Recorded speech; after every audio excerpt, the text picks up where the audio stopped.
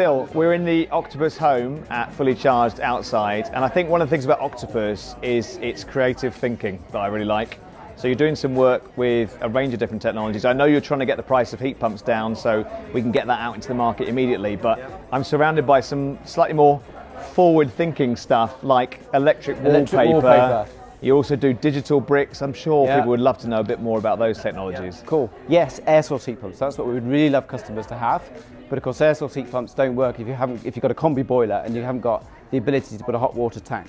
Or if you're in an apartment and you haven't got the space or the outdoor space for an air source heat pump, then something like the electric wallpaper is a really good alternative. So if you kind of touch this, it's actually warm to the touch. Yeah, but what it's hot in here anyway because the sun's out. It's warm, but you can feel that. You can feel it, yeah. So what this is actually doing is emitting infrared. So these two copper strips either side, that's got 24 volt AC running up it, and that's a graphene layer that we can see in between. And that graphene then is being powered and is emitting that infrared heat. How easy is it to put up electric wallpaper? It's about as easy as that. I mean, we've not stuck this up, but literally you roll it up the wall and stick it on. And in fact, the guys at NextGen that make this, they will advise how many sheets you need for a room, because they'll do the thermodynamics on a room and say, what's the insulation like, what's the size, if there's different shape and all the rest of it. And you don't need it like every strip as you would wallpapering a wall. You might only have like a strip and then a gap and another strip and another gap. And then you can put a skim of plaster over it, or you can put wallpaper on top of it and cover it up. So it doesn't need to be exposed like that. So is this on the market yet, or soon to be on the market? Well, so these guys have actually been doing this for nearly 10 years. Wow, okay. It's just nobody's known about it. That's amazing. So I came across them and I thought, actually, this is a really good heating alternative, and started talking to them. Tried it out in my house, so I've got some of this installed, and we absolutely love it in our house. And how expensive is it to install something like this? So their pricing is, they've targeted to try and compete with replacing a gas boiler. So if your combi boiler has failed or you want to get off gas, then this is going to cost roughly the same amount of money to do your 3-bedroom house as a gas combi boiler. So a couple of £1,000s. Great. Well, this will come as news to a lot of people, so I'm really excited about this. And also digital bricks. I'm really fascinated with what you're doing with that. Yeah. So even modern houses today, as well as go back kind of 50 years, a lot of houses are built with air bricks at the bottom of the wall. And that's because the floor is suspended, so you've got an air gap underneath, and that needs to be ventilated so you don't get any damp issues or anything.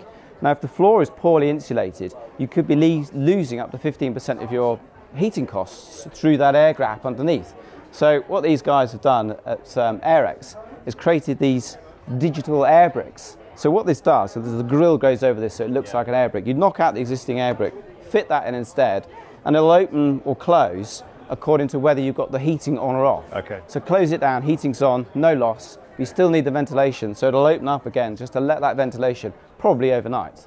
So a company called AirX make these. They are a startup. They've only been going a couple of years, closed a bit of investment and doing some really interesting stuff.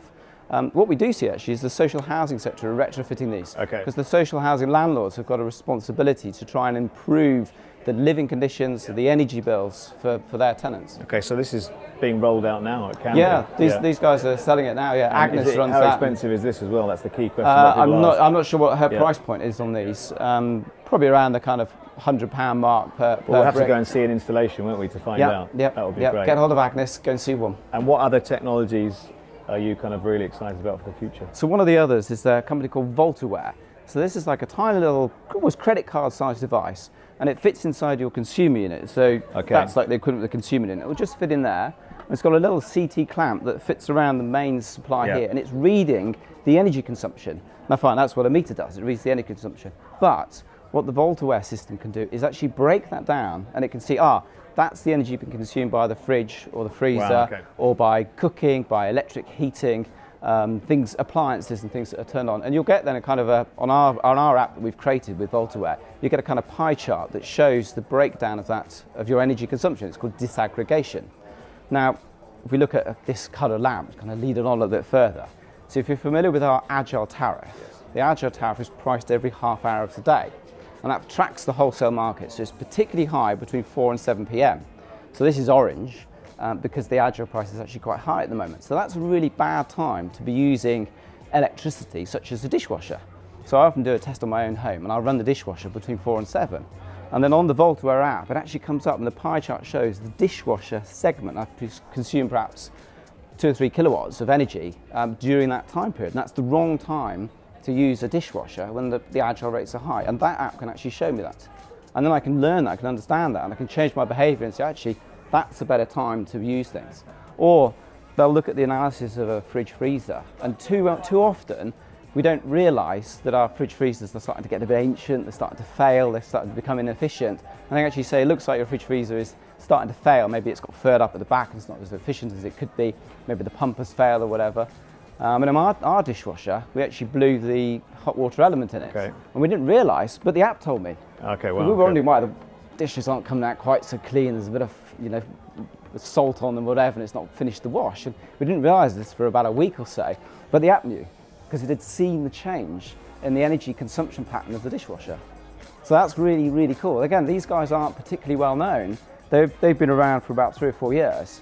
How much does the kit cost? The app presumably is free, but their device retails at about £200. Okay. But there is a discount available with us at the moment that is £100 cheaper. It's 50% discount. Okay. So there's a lot of customers that are buying this and connected up to our tariffs and things. That's fascinating. Thank you very much, Phil.